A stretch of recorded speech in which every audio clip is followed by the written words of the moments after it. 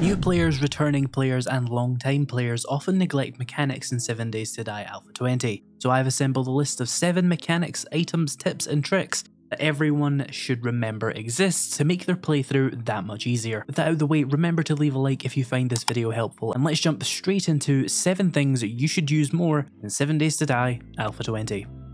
Number 1 is for you returning players, vehicle mods. Alpha 20 added 5 new vehicle mods that you can use to improve your vehicles. The fuel saver makes you use 50% less fuel.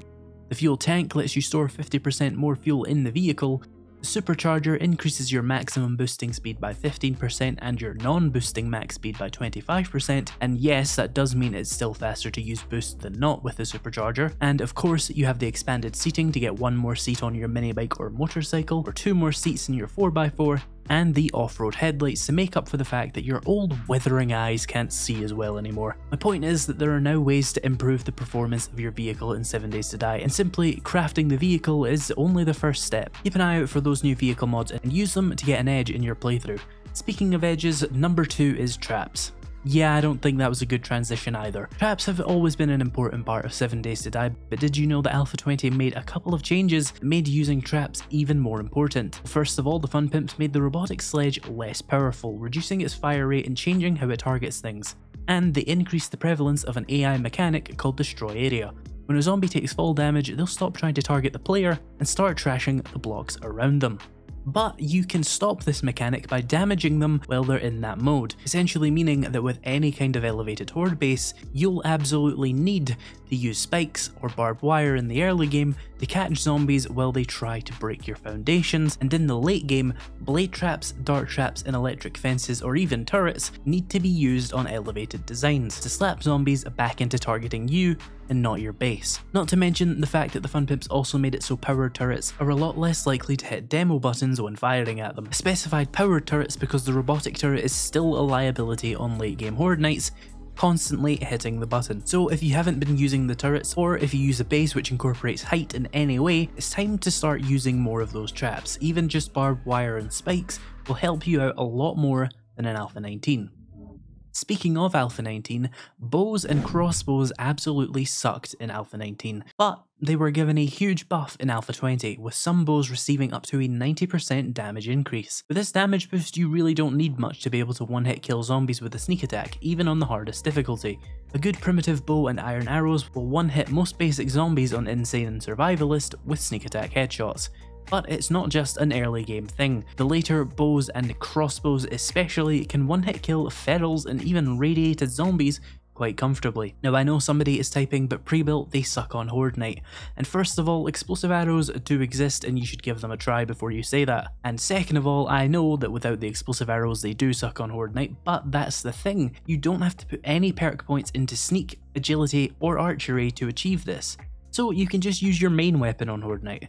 Crossbows especially are completely OP right now for POI clearing, assuming you know how to do stealth properly. You can just take a good bow or crossbow with no agility perks whatsoever and clear almost any POI without being detected. Now that does get harder and harder as you do harder POIs with radiated zombies and more difficult triggers, but it's still perfectly doable for a non-agility build to take a good compound crossbow with iron or steel bolts and clear a tier 5 without any issues. You know, if you don't suck. Speaking of sucking, number 4 is the drone, which kinda sucked for the start of Alpha 20. It was a bit of a buggy mess, and that isn't 100% fixed, especially in multiplayer. Most of the time, especially in single player these days, it's fairly stable.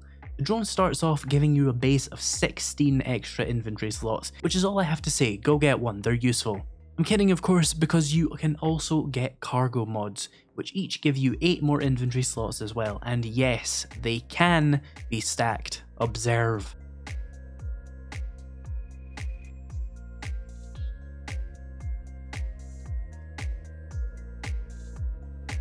You'd be surprised how many people tell me with absolute confidence and certainty that you cannot stack those mods. On a completely unrelated note, does reading YouTube comments give anybody else nosebleeds? The drone can also be equipped with a stamina booster for 10% extra stamina regen. Armor plating can also be used to give it more health, and there's also a headlamp if you're into that kind of thing. And there is also a medical mod which takes first aid kits and first aid bandages out of the drone's inventory and uses them on you when you take damage. But do note that the healing you get from the drone is not boosted by physician, so if you do have that perk you may want to avoid using this mod. But who am I even kidding, you're all putting 4 cargo mods on it like normal people who touch grass. Speaking of grass, plant fibers can be used to craft number 5, the ghillie suit. Yes, it exists and you can learn to craft the 3 pieces of it by reading 7 volumes of Sniper. Once you have it, the jacket takes up a jacket slot, the legs take up the pants slot, and the headpiece naturally takes up the helmet slot. In my opinion, the headpiece isn't that worth it because it replaces a piece of armor, but the jacket and legs are basically a free stealth boost, each reducing visibility and noise generation significantly. These make sneaking considerably more easy, and if you're running a stealth build without them, you should really give them a shot because they make you near invisible at night, and the noise reduction is extremely helpful a lot of the time as well. On a much less subtle note, number 6 is Molotov cocktails. One thing that was always missing from my Insane Nightmare playthroughs was Molotov cocktails. For a long time I always neglected them, however this is no longer the case. I recently started using them a lot more on that difficulty and they significantly improved the experience. And I don't just mean on Horde Night, by the way, I mean throwing Molotovs around POIs while clearing and just waiting for everything on the other side of a door to die, although they are still useful on Horde Night as well, but I prefer pipe bombs personally. The great thing about Molotovs though is that they can be crafted in your inventory on the go. You need cloth, jars, oil and gas, so you'll probably need a wrench to make a lot of them, but once you do have some, they can really make some POIs hilariously easy on any difficulty. Give them a shot and remember to keep some water on you so you can put the fire out if you step into the flames. Before we go into number 7, I want to give you a bonus piece of advice. Hatches. Use them. Hatches can be put on the floor in doorways to stop zombies moving towards you, but also allowing you to hit them. This can be used on the move with wood and iron hatches being craftable in your inventory or as part of your horde-based design. They're an essential part of the game you should definitely know about to help you survive those occasions where a wandering horde has surrounded the building you're in and there's no windows to shoot out of, and is one of the first things I always show new players when I'm playing with them. Also, really quickly, if you made it this far into this video and are having a good time, why not hit that subscribe button?